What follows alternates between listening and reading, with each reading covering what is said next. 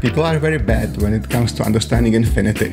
Let's explore how difficult it is to truly comprehend infinity and extremely large numbers by examining two popular puzzles: chess and the Rubik's Cube. You might be surprised how their mathematical concepts are fascinating in their magnitude. It took a long time before computers finally solved chess and became unbeatable. But why did it take so long? Isn't it just a matter of numbers and combinations? Well, yes, but it's easy to overestimate what a computer is truly capable of. The numbers involved here are not just beyond our imagination, they are beyond the scale of the entire universe. What is the chance that two people will have the exact same game? How long would it take to see every possible combination? Let's find out. Before we jump into details, hi, my name is Pavel, I work in game development and I'm a former graphics developer and researcher holding a PhD in computer science. Imagine a set of all even numbers, 2, 4, 6, 8, all of them. Let's call it set A. Now imagine set B, the set of all integers, -9, 41, 37. What set would you guess is larger, as it has more elements? We call that cardinality in math. Think about it. Intuitive answer is B is larger than A because it contains everything A does and more. But actually that's not true. Both sets are equally large because both have an infinite number of elements. You can match every even number with an integer one by one forever. And in the world of infinity, that's all that matters. So even if one feels bigger, mathematically they are the same size. Let's look chess. In 1950, American mathematician Claude Shannon calculated what would later become known as the Shannon Number, conservative lower bound for the game tree complexity of chess. This number is approximately 10 to the power of 120, based on an average of about 30 possible moves per position and a typical game lasting about 40 moves for each player. To put this in perspective, the estimated number of atoms in the observable universe is only about 10 to the power of 80. The game of chess contains possibilities far exceeding the physical components of our entire universe. Let it sink. The growth of chess possibilities is exponential and begins immediately.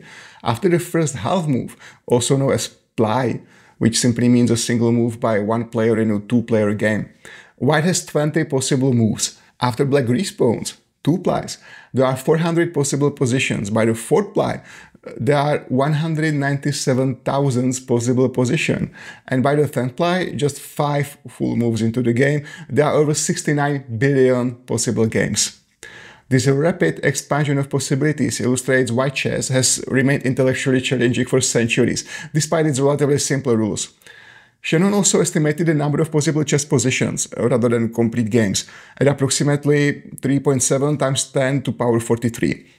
This distinction is important because many different move sequences can lead to identical positions, but the number of possible distinct games dwarf even this enormous figure. While chess complexity might seem unparalleled, Rubik's Cube presents its own mathematical challenge. Invented by Ernest Rubik, who reportedly didn't initially know if his creation could even be solved, the cube has approximately 43 quintillion possible combinations. This is often written as 4.3 times 10 to the power of 19, which, while considerably smaller than the Shannon number, still exceeds human intuition. The Rubik's Cube complexity arises from its simple design: 6 faces with 9 squares, each that can be arranged in various patterns. What makes the cube fascinating is that despite this enormous number of combinations, any configuration can be solved in 20 moves or fewer, a property known as the God's number that was proven through computer analysis. What's particularly interesting about the Rubik's Cube is that despite having 43 quintillion possibilities, humans have developed algorithms that can solve any configuration without memorizing each possible state. These algorithms, like CFOP or the beginner's method, break down the solving process into more manageable steps. Given these astronomical numbers, what are the chances that 2 chess games would be identical from start to finish? This question relates to a variation of the famous birthday problem in probability theory. Coincidences occur more frequently than our intuition suggests. For chess with 10 up to 120 possible games, we might assume duplicates would be virtually impossible. However, the mathematics of probability tells us otherwise. Using probability theory, we can calculate that the chances of finding duplicate games rises much faster than intuitive expectation as the number of games increases. In a simplified model, where we assume each game is randomly selected from all possible games, the probability of at least one duplicate pair in a set of k games is approximately equal to 1 minus e raised to the power of negative k times k minus 1 divided by 2 times 10 to the power of 120, which is Shannon number. In reality, chess games aren't randomly distributed among all possibilities. Opening theory, optimal play, and human preferences make certain move sequences much more common. This is why chess databases do contain identical games, particularly in high-level play, where grandmasters occasionally played out the same moves in pre-arranged draws. For the Rubik's Cube, the probability calculation follows similar principles. With 4.3 times 10 to 19 possible combinations, the chance of two people randomly generating the same configuration is astronomically low, but not zero. However, because humans tend to follow similar solving patterns, the probability of two solution paths being identical increases significantly.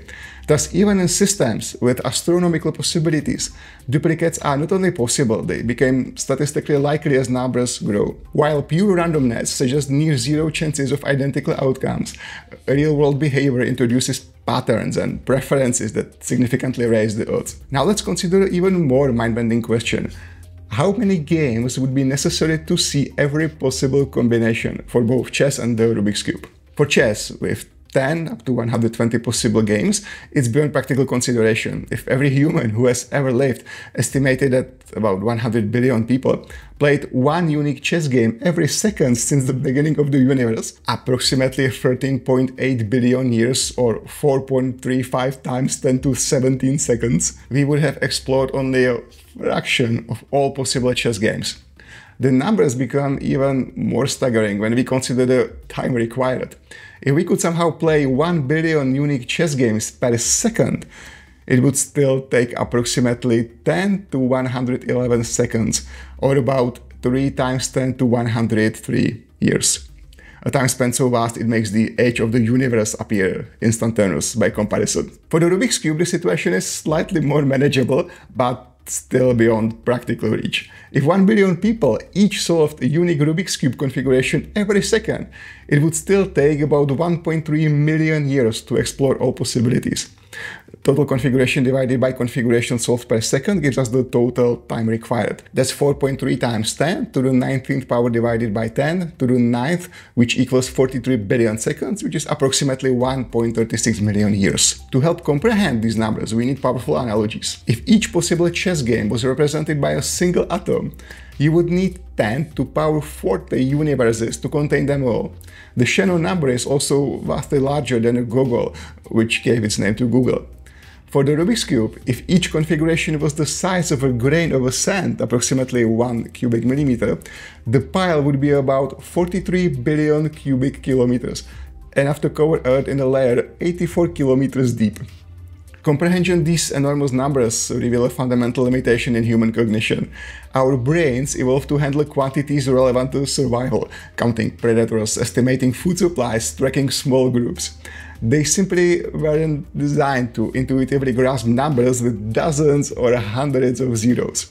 What's fascinating is that despite our inability to truly comprehend these magnitudes, we can still work with them mathematically. We can calculate, manipulate, and derive meaningful conclusions about numbers far beyond our intuitive grasp. This disconnect between our mathematical ability and our intuitive understanding highlights both the power and the limits of the human mind. Next time you play chess or solve a Rubik's Cube, remember that you are engaging with mathematical systems whose complexities exceed the number of atoms in the observable universe. These puzzles serve as tangible gateways to contemplating infinity and extremely large numbers. Our exploration of chess and the Rubik's Cube demonstrates that even seemingly simple systems can generate complexities that exceed our universe's physical resources. It's a humbling reminder of the gap between what we can mathematically describe and what we can truly comprehend. These puzzles offer a glimpse into the infinite while remaining physically finite, bridging the gap between the tangible world we inhabit and the boundless mathematical universe that exists in our collective imagination. That will be all for today. Thanks for watching. If you like what you saw and want to see more in the future, hit the subscribe button. See you next time.